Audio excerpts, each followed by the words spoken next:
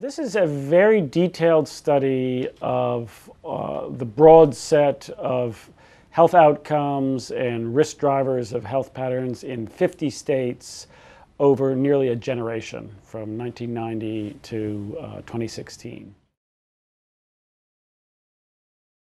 The most intriguing finding to me is that we see very different trajectories for different states in the United States by age group. So in children and adolescents, generally in every state, death rates are getting better.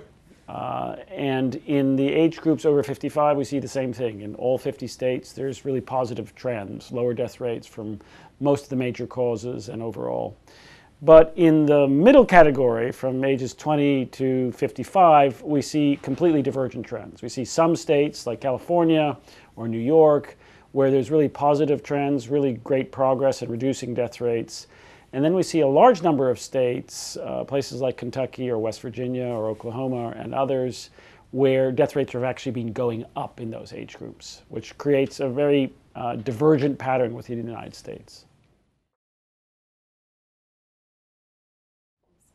So if we dig a little bit deeper into the results that we find in the study, why are things getting worse in some states, in these younger to middle-aged adults? What we find is that there's adverse trends that pretty much everybody's heard about already from the opioid epidemic. We see death rates going up from a number of other causes as well. In some of those states, we see suicide going up. We see cirrhosis related to alcohol and some hepatitis C going up.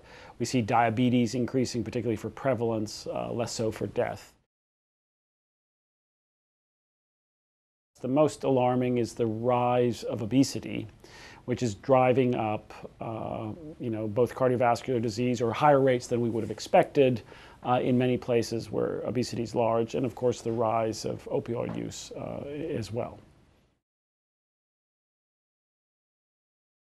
Some conditions that don't cause a lot of mortality are big determinants of loss of health, like musculoskeletal disorders, as an example, like mental health disorders, depression, anxiety, schizophrenia, as the sort of larger factors there. And those turn out to be huge drivers of patterns of health in the United States, and you would miss that if you just focus on death rates. So what makes the global burden of disease work, and in this case the US state burden of disease sort of unique, is the comprehensive approach. We look at individual death certificate data for all the deaths that have occurred in the United States over that period of time. We look at a very wide set of household survey type causes, the things like the National Health and Nutrition Examination Survey, various types of interview surveys like the National Health Interview Survey and the Behavioral Risk Factor Surveillance Survey, hospital data from the various systems that different states collect and nationally are collected for hospital discharges.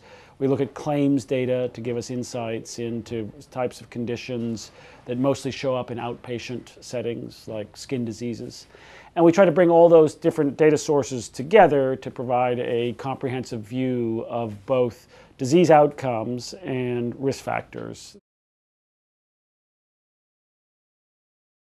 We have these adverse trends in some states in ages 20 to 55.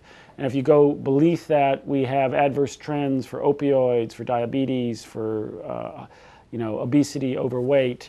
So we see a package of things on the horizon that have already started to play out in some states that should make us a little bit concerned that this historic movement towards better health won't necessarily continue forever in the future.